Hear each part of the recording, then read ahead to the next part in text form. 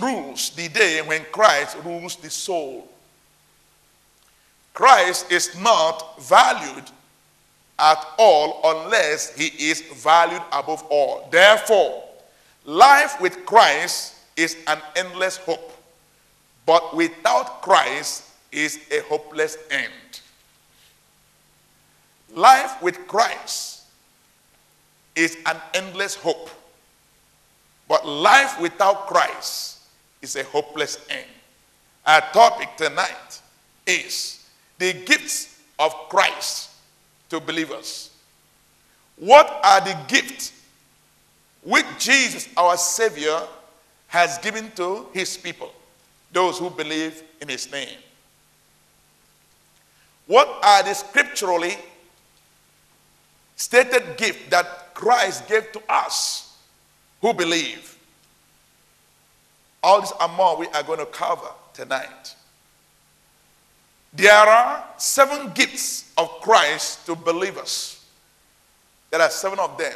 Namely, Christ gave us rest. He gave us the gift of keys to the kingdom. He gave us power over all the powers of the enemy.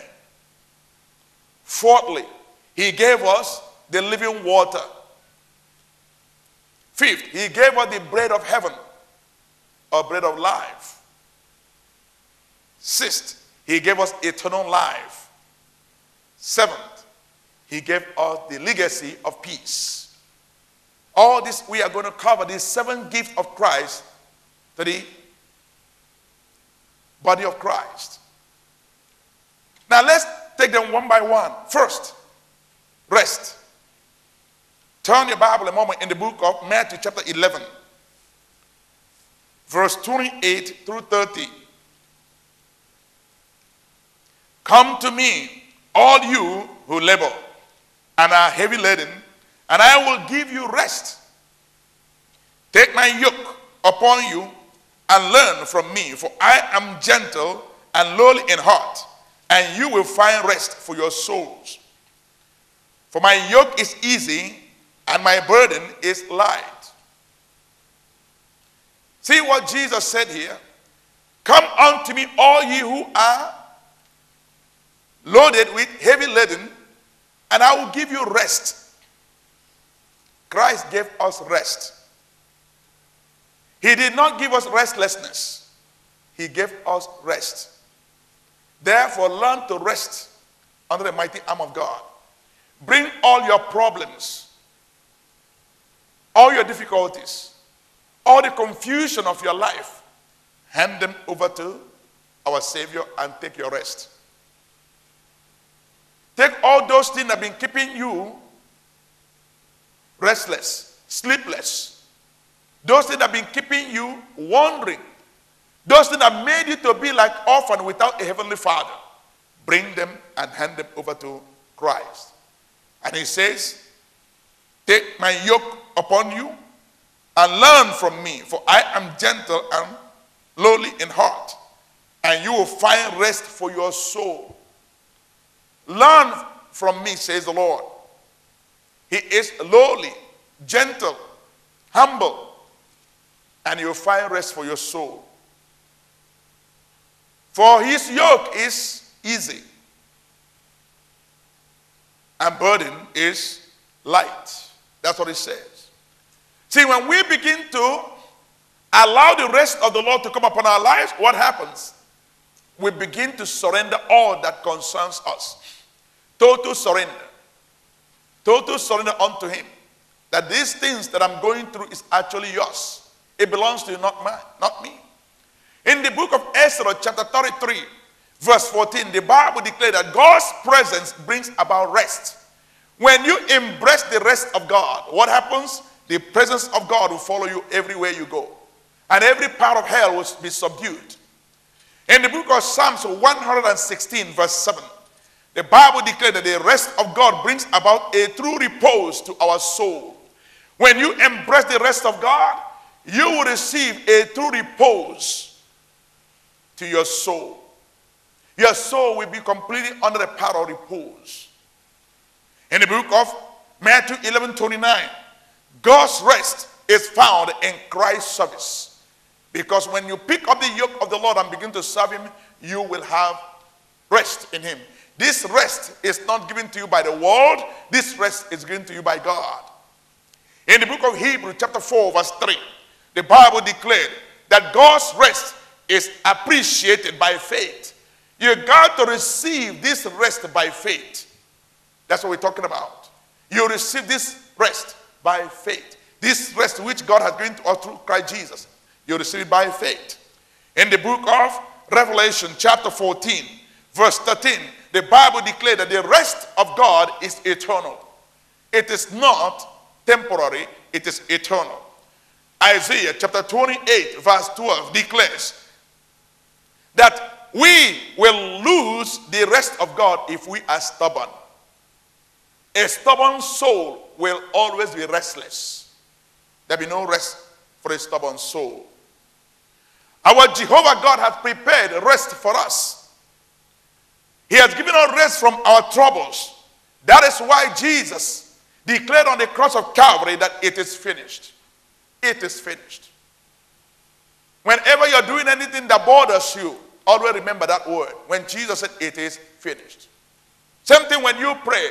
Remind the devil that my problems was dealt with on the cross of Calvary. Therefore it is finished. Don't accept no from Satan. He must bow. He must bow. That problem is solved on the cross of Calvary. Our Lord, our Savior, he gave us rest from struggle. And that is why he said, he has overcome the world for us. In the book of John chapter 16 verse 13, he said, in the world you have problems, you have difficulties. But in me, you have rest because I have overcome the world for you. That's what he declared to us. He gave us rest from our enemy attack.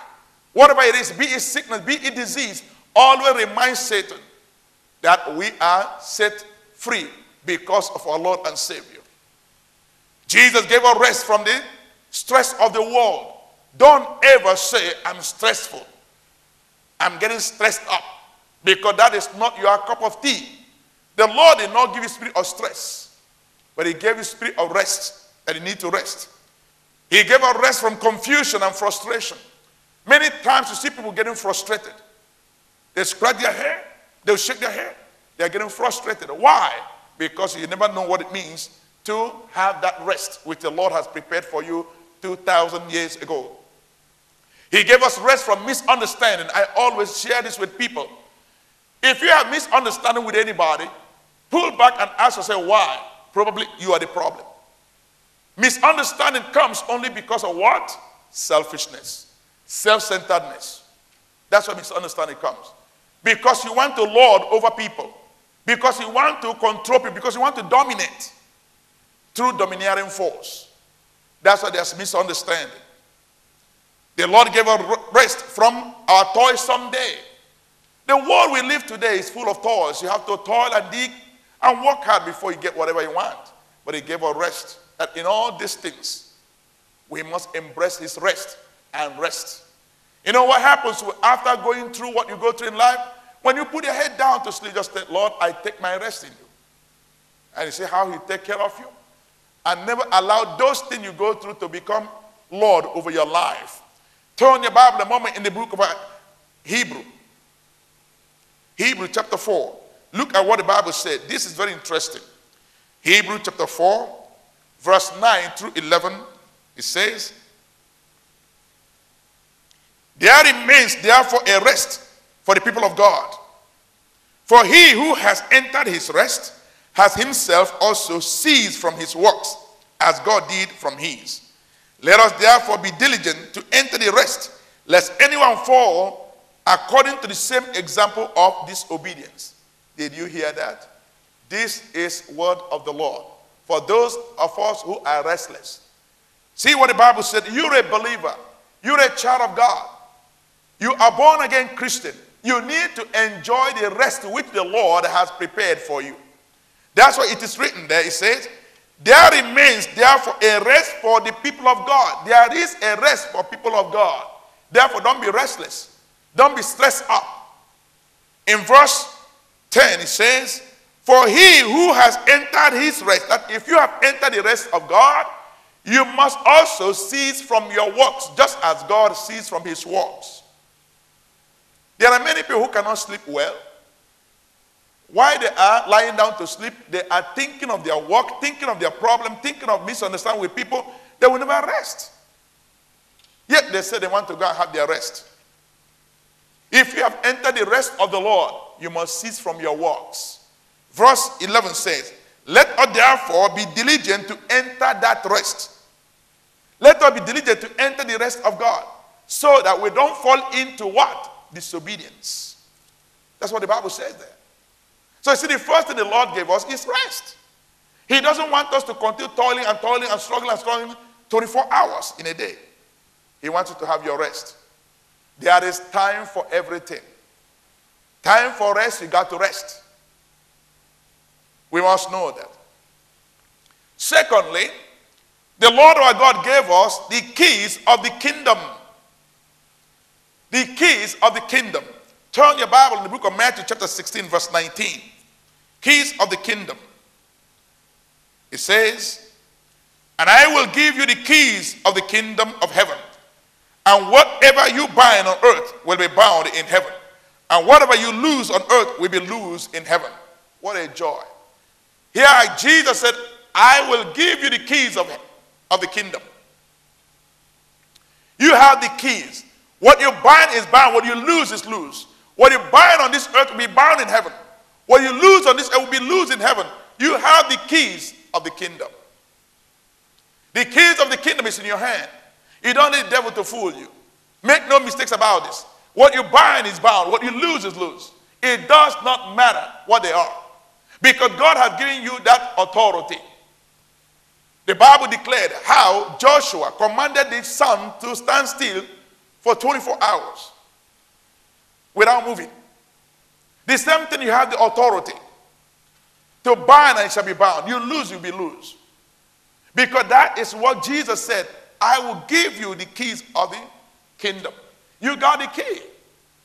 All you need to do is to maintain your life in order to hold on to that divine authority God gave to you.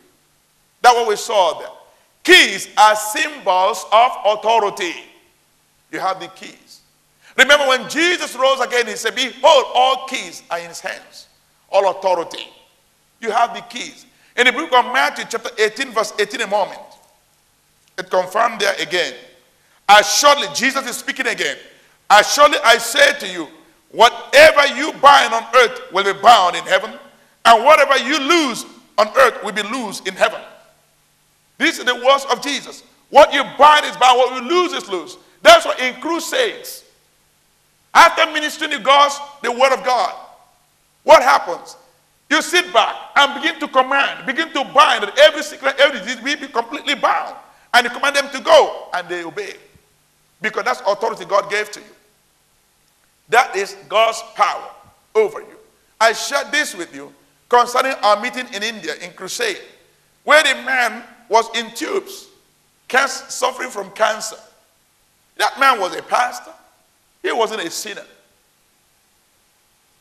And when prayer was offered to God, binding those forces, commanding those cancerous cells to be rounded up, arrested, dry up and go. And the man was set free. Because that is what God said.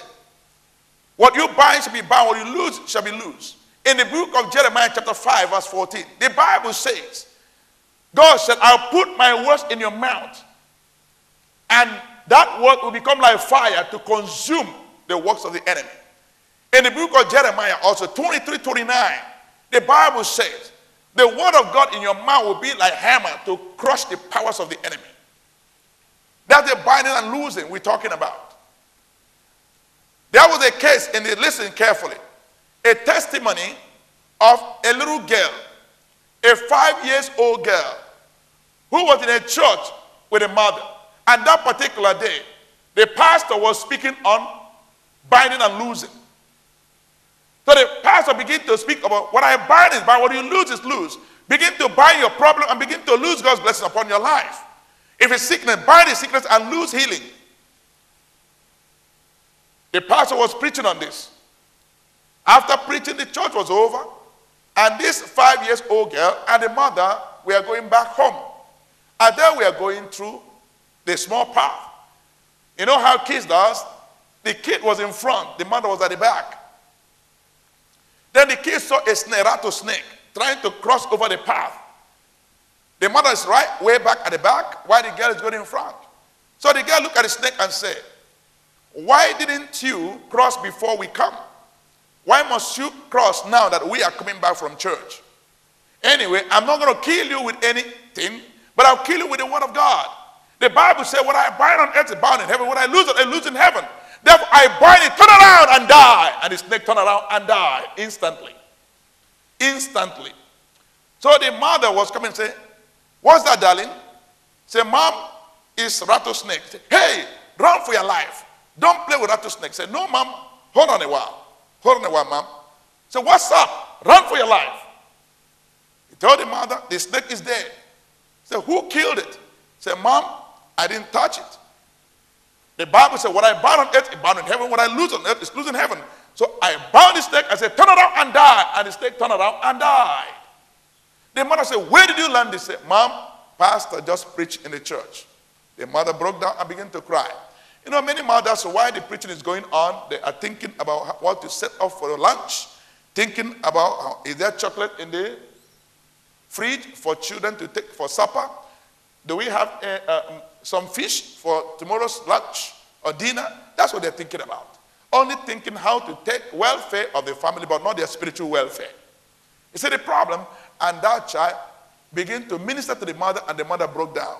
What you bind on earth is bound in heaven. What you lose on earth, lose in heaven. That is why you can see even somebody with a big growth, be it tumor, be it anything, when you bind, you see that will disappear, because that is God's word. That's why he said, "Command ye me with the words of my hands." That's his word. That's God's word. In the book of Isaiah, chapter 22, verse 22, you will see that. Revelation 1:18, Revelation 3:7, Revelation 9:1, and Revelation 20, verse 1. Keys. Keys, a symbol of authority. Begin to bind and loose. If you are going for interview, the same thing you do. Right from home, bind every opposition force, every demonic influence, every power of the darkness that will try to influence the judgment of God. Right there, cancel them, bind them, and lose the presence of God. And you see, when you walk in, the atmosphere will be completely different. You will not be tensed up. Not when they ask you 1 + 1, you say 9. You'll be completely in your mind and know that God is in control. And God will take control of that. Because the Bible declared in the book of Psalm 107, verse 20, he sent forth his word to heal his people and to save them from destruction. So you got to be at home and send forth God's word, binding and loosing. And you see what will happen. And that is God's word. Thirdly, he gave us power over all the powers of the enemy. Turn your Bible a moment in the book of Luke. Luke chapter 10, verse 19. The third gift that Christ gave to the body of Christ. Chapter 10, verse 19. Luke. "Behold, I give you the authority to trample on serpents and scorpions, and over all the power of the enemy. And nothing shall by any means hurt you." You see what happens here? This is God's gift to you and I. "Behold, I give you authority over all the powers of the enemy." It didn't say some power. Over all the power of the enemy. To trample upon serpents and scorpions, and over all the power of the enemy, and nothing shall hurt you. All the powers. God gave you authority. Always remember this. When you are dealing with demonic attack, or demonic influence, or satanic host, remember that you have been given authority over them. Don't forget. This Luke chapter 10, verse 19. "Behold, I receive authority from God." That's what you need to confess it. To trample upon serpents and scorpions, over all the powers of the enemy, and nothing will hurt me. That's what we saw there. You must always remember that, because this is the authority God gave you in anything you are doing. When your son is becoming wayward or become rebellious, or your daughter, It is not him, it is the influence behind him. That is why Jesus said, "Get me behind Satan," when he was referring to Peter. He knew that Peter was not Satan, but there was influence over him. Therefore, you are dealing with humans. Those humans are agents of Satan. If you remove those agents from them, they will be fine guys. They'll be good people. But when they're under the influence of satanic forces, they begin to misbehave. And that's when you got to take authority. That's when you have to take authority. Be it your husband. If your husband is an unbeliever, you have authority spiritually over him, whereby using the authority of Christ to command the devil that is in him to get out. But I'm not telling you to go back and call him, "Hey, husband, you are a Satan." That's not what I'm saying. But there are forces behind it. Every act of wickedness is based upon forces, which is contrary to God's word. Whatever and wherever you're doing, even if your boss is mean, you got to know that that boss is under the influence of demonic forces. And all you need to do is to be commanding the demons to get out of him when he's dealing with you, because you're a child of God. This is something that we must learn. And the Bible declared that the power of God is what delivered us. In the book of Deuteronomy chapter 3, verse 3, we are delivered by power of God. In the book of Luke chapter 3, verse 8, the Bible declared that power of God can raise children up. Can raise children up. In the book of Romans chapter 4, verse 21, the power of God fulfilled the promises of God. Whatever God has given you as promise, they must come to pass, because power of God will bring it to pass. It does not matter. Remember, the Bible declares that no weapon formed against you shall prosper. Why? Because the power of God is behind you. In the book of Isaiah chapter 54 verse 10, the Bible declares, "Mountains and hills shall depart, but God's kindness and mercy will never depart from you." Why? Because power of God is behind you. When you walk in righteousness and uprightness, without gossip and backbiting, you will be a living testimony that whenever you call upon God or you pray, God's power will back you up. You will not be a person who is used intermittently. Now you are used, next time you're not used. Many Christians are living life like that. Their life is, now they try to live holy. They don't want to gossip today. They don't want to do anything wrong. Then God uses them. Then tomorrow they get back to their vomit and begin to gossip. Then God's power leaves. They are being used intermittently. But if you want to be a person who is used by God on daily basis, every moment, you got to shun evil. You got to be an upright person. In the book of 2 Corinthians chapter 9 verse 8, power of God made all grace abound. All grace abounds. Ephesians chapter 3 verse 20, power of God do exceedingly abundantly more than we ask and more than we think. It is power of God. In the book of Philippians chapter 3 verse 21, power of God subdue all things. Everything will be subdued. It does not matter what people say about you. It doesn't matter what people think about you. I'm telling you the truth. When you live for God, God's power will subdue all powers that are against you. In the book of 2 Timothy chapter 1 verse 12, God's power, God the treasure of our soul. God's power, God the treasure of our soul. In the book of Hebrews chapter 7 verse 25, God's power saves us to the uttermost. In the book of Jude chapter 1 verse 24, God's power keeps us from falling. Many people will be looking forward for you to close shop. Many people will be looking forward for you to fall. Many people will be praying that you will not make it in life. Many people will be praying that they will hear that you are involved with a scandal. But when you trust God, when you walk in righteousness, when you pray and never have bitterness in your heart, their prayer will never work. God's power will keep you from falling. The thoughts of man will never be fulfilled in your life. But you always walk in the will of God. And those who are looking for your downfall will always be amazed by how God uses you and how you still stand your ground. That's the question many people ask you tomorrow. We don't know how he manages. One brother told me on Saturday, "Pastor, it's amazing. I don't know how you manage a man who doesn't take salary, doesn't take offering from the church, but we don't know how you manage." I said, "Well, that's the power of God. That's the power of God." And God can do it in your own life if you are willing to just believe. We know many ministers who goes for mission, not asking a cent from anyone. We know of a man of God who went to pray for somebody and come back and tell the wife, I think we need to pray that God will give us a car that we can be doing this work. And less than 5 days, somebody who is not all that too familiar, somebody never met for maybe a year, call up and say, I want to buy you a car. When you walk in righteousness, God's power will back you up. When you walk in uprightness, heaven's power will be by you in everything that you do. And that's an encouragement. In the book of Matthew chapter 14 verse 20, God's power multiplied loaves for people to eat, the disciples. In the book of Matthew chapter 14 verse 25, God's power made mankind to walk on the sea. You break record. In the book of Mark chapter 4 verse 39, God's power steals the tempest. When the tempest, the wind, one wind came, it was stilled by God's power.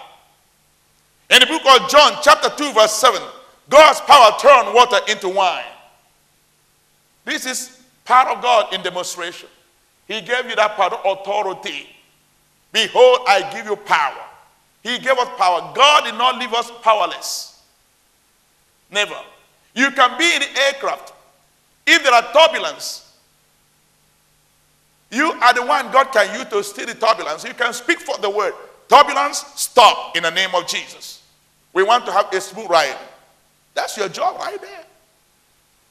Because you can make a difference. You are the one God wants to use to make a difference. That right there. You are the one. It could be confusion. Maybe there are people who say they are going to fight, they're going to do that. You just go at a corner and pray. And you see, those confusion will be completely wiped away. There will be joy everywhere because somebody has prayed. Someone is praying. Someone is praying. Christianity is not a religion. It's God in you. It doesn't matter what you preach. It's your lifestyle. We read the Bible. People out there doesn't read the Bible. We are the Bible they read. What is our lives? What kind of life do we live? Fourth gift of Christ to the body, to the believers. Living water. He gave us the living water. Turn the Bible a moment in the book of John. Chapter 4 verse 14. But whoever drinks of the water that I shall give him will never thirst. But the water that I shall give him will become in him a fountain of water springing up into everlasting life. That's the water we're talking about. The water that you receive from the Lord. Water you drink, you will never be thirsty anymore. Wherever you go, whatever you're doing, you'll be a person springing up without water. And anyone who comes close to you will never feel dry. You know, there are some times when you go to fellowship with somebody, just a few minutes, you become dry. Because that person doesn't talk anything that edifies you. That person doesn't say anything that builds you up. Whatever they talk is complaining. Every time are they in the car, even if somebody is giving them lift, they are talking about people. Don't befriend such person. The person will drain you up. Don't get involved with drainers. Living water drainers. You must learn to build yourself up. No need to sit a place with somebody that gossiping. Every time gossiping, they have no job. Talking and talking. They don't talk something that will defy you. They don't say something that will make you to feel, oh, I just thank God for the presence of God. That's why you see them, they don't grow. They're stagnated. That's how they live their lives. You can't see anything good in them. Anytime you see them, they are just totally dried, spiritually dried up. But they pretend as if everything is okay. Hard wash. That's not true. That's why Jesus declared in the book of John again, chapter 7. John chapter 7, look at verse 37 through 39. On the last day, that great day of the feast, Jesus stood and cried out, saying, if anyone thirsts, let him come to me and drink. He who believes in me, as the scripture has said, out of his heart will flow rivers of living water. Look at that. If you out of you will flow rivers of living water. That's what the Bible says there. Will you be a person that from you people can draw? That is why if you call somebody a friend, it's easy to determine who wants to be a child of God or who wants to be a child of the devil. It doesn't matter what they claim. Just a few minutes you sit with somebody, what comes out of their mouth will tell you if that person is a Christian or not. Because as a child of God, born again Christian, you're supposed to be speaking edifying words. Anybody around you must receive word that is encouraging, word that will build you up, word that will keep you bubbling for God, not those words that will dry you up and drain you out. Because the Bible, Jesus said it, out of that person will flow the living water. Because the inflow of the living water will bring about the outflow, and the outflow will bring about the overflow. That's what it is. You can't give what you don't have. What do people have today? Gossip, criticisms, cutting down people. But what I want to tell you something. Don't worry when somebody talk about you, because you are not the first, you will not be the last. Keep on working with God. And the more they talk to you, the more they go down. But you see yourself going. The Bible said, if the way of a man is pleasing unto God, he will make your enemy to bow. So keep on working with God. Don't worry about what they say. They are giving you unsolicited advertisement. And people get to know you. You're there. So you don't worry. You don't pay for it. You just thank God for it. Praise the Lord. At least somebody's talking about you. Which means you're so good. So that's what you must learn. So go and drink that water. And the Bible complete in verse 39. But this he spoke concerning the Spirit, whom those believing in him will receive. For the Holy Ghost was not yet given, because he was not yet glorified. So that's the thing, the symbol of the Holy Ghost, living water. Go and draw it from the Lord. When you go in the book of Isaiah 49, verse 10, Isaiah 55, verse 1. Now I would like us to read Jeremiah 17 a moment. Jeremiah 17, verse 23. And see what the Bible says about this living water we're talking about. Jeremiah 17, 13, please, 13. O Lord, the hope of Israel, all who forsake you shall be ashamed. Those who depart from you, from me, shall be written in the earth, because they have forsaken the Lord, the fountain of living waters. Look at that's a powerful word here. Jeremiah is proclaiming, O Lord, the hope of Israel, all who forsake you shall be ashamed. If you forsake the Lord directly or indirectly, you'll be ashamed.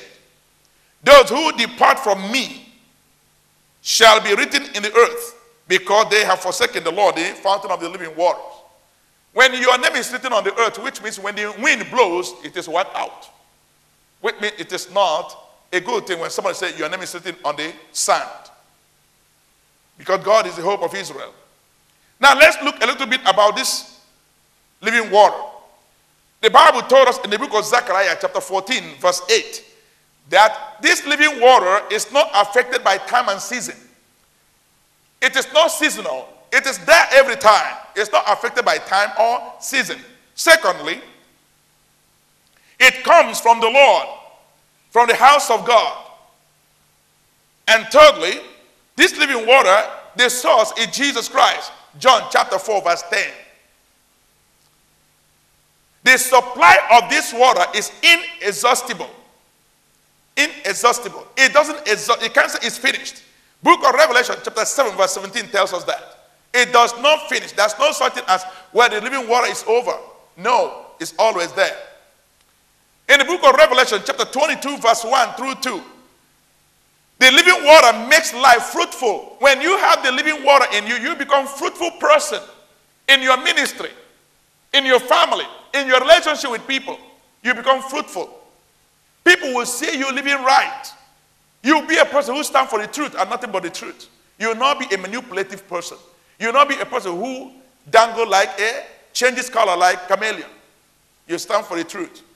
You couldn't be bothered what people have to say about you.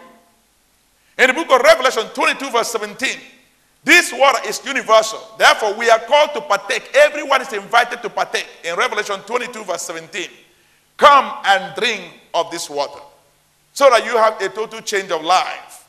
So your life will never be the same again. So be completely a changed person. That's what that portion of the scripture says. So will you come and drink of this living water and receive of all that God has for you? The fifth gift the Lord gave to us is bread of heaven. In the book of John, a moment, John chapter 6, bread of heaven, Jesus gave to us. Chapter 6, verse 32 through 35. Then Jesus said to them, most assuredly I say to you, Moses did not give you the bread from heaven, but my Father gives you the true bread from heaven. For the bread of God is he who comes down from heaven and gives life to the world. Then they said to him, Lord, give us this bread always. Verse 35. And Jesus said to them, I am the bread of life. He who comes to me shall never hunger, and he who believes in me shall never thirst. Look at that. Jesus is the bread of heaven. He's the bread that comes from heaven. If you eat of him, you will never hunger again. Come and receive that bread. The bread of life. He is the bread of life. He is the word. The Bible declared in the book of John chapter 1 verse 1, in the beginning was the word was with God, and the word is God. He is the word. Come and enjoy. Come and eat of him. You will never thirst again. That's why Job proclaimed and said, I treasure your word more than the very food that I eat, because the word of God is the spiritual food for us.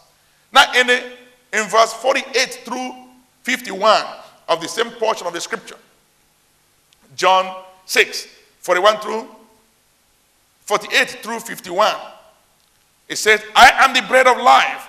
Your fathers ate the manna in the wilderness and are dead. This is the bread which comes down from heaven, that one may eat of it and not die. I am the living bread which came down from heaven. If anyone eats of this bread, he will live forever. And the bread that I shall give is my flesh, which I shall give for the life of the world. Yes, he is the bread of life. If we eat of it, we will never die again. In verse 58, this is the bread which came down from heaven, not as your fathers ate the manna and are dead. He who eats this bread will live forever. Jesus is the bread of life. If you eat of him, you will never die again. So eat of him and be a living testimony for his glory, so that people will see that you are a child of the living God. 6th point, the 6th gift, eternal life. Turn your Bible a moment in the book of John, chapter 10, verse 28. John 10, 28. It says, and I give them eternal life, and they shall never perish, neither shall anyone snatch them out of my hand. What God has given to his son, no one will take them away. Are you part of the team that God has given to the son, Jesus Christ? If you are one of them, you will never play with sin. You will never be part of wickedness. You will never be part of evil. You always remember that you are part of the team. Which team? Heaven-bound team. You are on your way to heaven. You will never allow the enemy to rob you your eternal destiny, which is eternal life in Christ. Many of us are playing with our eternal life because we think that, well, anything goes. It's not anything goes. You have to think about your life. Where will you spend your eternity? In hell or heaven? If the Lord were to come today, are you ready to go? You might ask me a question, what are the conditions for eternal life? There are conditions for eternal life. And those conditions must be fulfilled. First, in the book of Luke chapter 18, verse 28 through 30, we must renounce the world. We must not be part of the world. We must not be engaged with the things of the world. That's why the apostle says, James declared in the book of James chapter 4 verse 4, adulterers and adulteresses, don't you know that friendship with the world is enmity with God? If you love the world or the things of the world, you are enemy of God. You must be an exemplary person who shun evil. Many times people say that they are in the world, they cannot deny water. They are like fish in the water, they cannot deny water. That's not true. We are not like fish in the water that cannot deny water. We are like oil mixed with water. Oil must find its level. You must understand that. Denounce the world. Though you are in the world, you are not part of the world. 1 John chapter 2, verse 15 and 16 says, do not love the world or the things in the world. If the love of the world is in you, the love of the Father is not in you. What are the love of the things of the world? The pride of life, the lust of the flesh, and the lust of the eyes. These are not of the Father. For the things of the world pass away, but God stands forever. Secondly, another condition that needs to be fulfilled. We must have faith in Christ. John chapter 3, verse 14 through 15, and also verse 36. We must have faith in Christ, because Christ is the way, the truth, and the life. No man can go to the Father except by him. Our faith must be in Christ Jesus. This is a condition that needs to be fulfilled. No other way you can use to go to heaven except through Christ Jesus. Thirdly, spiritual service. John chapter 4, verse 35 through 36. We must learn to perform spiritual service. Be part of the evangelism team. Win souls. Bible says, he that winneth a soul is wise. Do you know why we cannot win souls? Because we don't live according to God's word. Follow what I say, but don't do what I do. Our life does not depict Christ. We are not acting as Christ's ambassadors. As the Bible told us in 2 Corinthians chapter 5, verse 20. If we are Christ's ambassadors, wherever we go, there will be shout of hallelujah. Our life be a complete changed life. Life that is completely immersed in the ocean of God's love and grace. That's what we're talking about. So we ask this question, are you involved with that? The best evangelism is not what you speak. The best evangelism is lifestyle evangelism. How do you live? It's easy. Anyone can preach, anyone can talk, anyone can shout, anyone can scream. But what about your life? Does your life show that you are a child of God? This is something you must learn. That we must behave as Christians. The Bible declares in the book of Acts chapter 11 verse 26 that the disciples were called Christians first in Antioch. Not because they were carrying banners and said we are from Deeper Life Christian Center. Or because they come and say we are from this church or that church. But because they behaved like Christ. Those you are working with in the office, can they declare that you're a child of God? Your colleagues, your peers, your bosses, can they say, yes, this person, something is different in his life? Your neighbors, can they see something different? Or you are just the same thing like anybody else? Some people like to behave like anybody else. You don't need to behave like anybody else. You need to depict Christ. You need to be an exemplary person. The way you talk, so that when people come close, they know surely this person, something is different in your life. Be it in your leadership style, be it in anything that you do. People come close, they say something is different. And you tell them, this is Christ. Thirdly, and fourthly, John chapter 12, verse 25. Self-sacrifice. For us to have eternal life, there must be self-sacrifice. Are you willing to sacrifice? Sacrifice your pleasure for the sake of the kingdom. Sacrifice your leisure for the sake of the kingdom. Sacrifice for the sake of the expansion of God's kingdom. Are you willing to sacrifice? There is no reward without a sacrifice. There is no price paid that will not be rewarded either. When you take a step of faith, heaven will back you up. Are you willing to sacrifice? Are you willing to lay down your life? Jesus said, what a great price that a man lay down his life for his friends. Are you willing to bring your Isaac and put at the altar? Are you willing to do that? Are you willing to do that? That's a question. Especially such a time like this. Are you willing to reach the unreached, touch the untouched, love the unloved, and teach the untaught? Next, John chapter 17, verse 3. Knowledge of God. We must have the knowledge of God. In the world, we say knowledge is power. When you have the knowledge of God, you're able to do great exploits for the Lord and for his kingdom. You're able to do great things for the great God. Knowledge. Are you willing to acquire God's knowledge? Know who he is. That's what Daniel the prophet declared and said that those who have the knowledge of God will do great exploit. If you know God, do you know him? Do you know him? Do you have that relationship? Do you have that relationship? So you can begin to grow from faith to faith, glory to glory, and grace to grace. Galatians chapter 6 verse 8. Sowing in the Spirit. Are you willing to be sowing in the Spirit, not in the flesh? Because when you sow in the Spirit, you reap spiritual things, but you sow in the flesh, you reap in flesh. Are you willing to sow? Regardless of what people have done against you, you are willing to go extra mile for their comfort. Pray for them. Even when you know that somebody is doing something against you, though they pretend, you still reach out to them in prayer.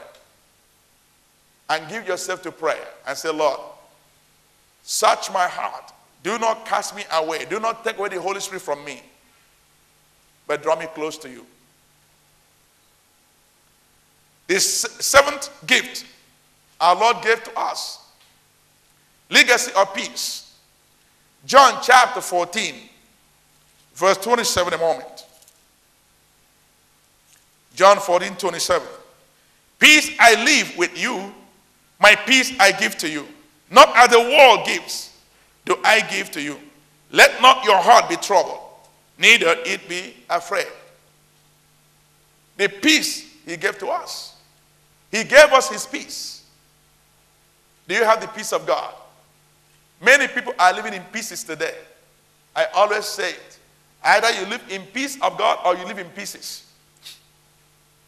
Many are living in pieces, not in peace. How many times have you said, I will give him a piece of my mind? Now listen carefully. When you give somebody a piece of your mind, you end up losing your own peace. That's what happens. I give him a piece of my mind. When you give somebody a piece of your mind, you end up losing your own peace. It's just like sometimes people say, I will teach him a lesson. Now listen, when somebody tells you, I will teach you a lesson, tell the person, thank you, because I'm sorry that there's no lesson to teach other than the lesson Christ has taught you, and that lesson is love your neighbor as you love yourself. So that's the only lesson you need to learn. Any other lesson behind this is not the lesson. It's out of wickedness. That's something we must also learn. The Bible declared and said, the peace of God brings gift into our lives. Psalms 29 verse 11. It brings gift. The peace of God is abundantly given to us. Psalms 119 verse 165. In the book of Isaiah 26 verse 3, the peace of God is perfect. That's why I say, you will keep him perfect peace because he trusts in you. Trust you in Jehovah, for he is your everlasting strength. In the book of Isaiah 48 verse 18, the peace of God is like a river. It flows through your soul and calm a troubled soul. That's what Apostle Paul declared in the book of Philippians chapter 4 verse 8, verse 7 rather. He said, the peace of God passes all understanding. It passes all understanding. It passes also all misunderstanding. If you have the peace of God in your heart, you surely know that it passes all understanding and all misunderstanding. A moment in the book of Psalms chapter 4 verse 8. Psalms 4 verse 8. I will both lie down in peace and sleep. For you alone, O Lord, make me dwell in safety. We will lie down in peace. For our God make us to dwell in safety. These are the things that God Almighty has given to us. We must not forget these 7 gifts that the Lord has given to us. The gift of rest, the keys to the kingdom, the power over all the powers of the enemy, the gift of the living water, the bread of heaven, the eternal life, and peace. That's what he has given to us. If you don't have these things, you better begin to ask yourself questions. Why am I not having these things? These are God's blessings for your life. The will of God is to bless you, to keep you, and continue to support you that you move on. Have your rest. If you have taken the rest of the Lord, relax. Cease from your works. Cease from struggling. Relax. Because he himself also relaxed when he has finished his work. Enter into God's rest. Don't be disobedient. Enter and relax. That is the blessing of the Lord for your soul. When you hear the voice of God, do not harden your heart.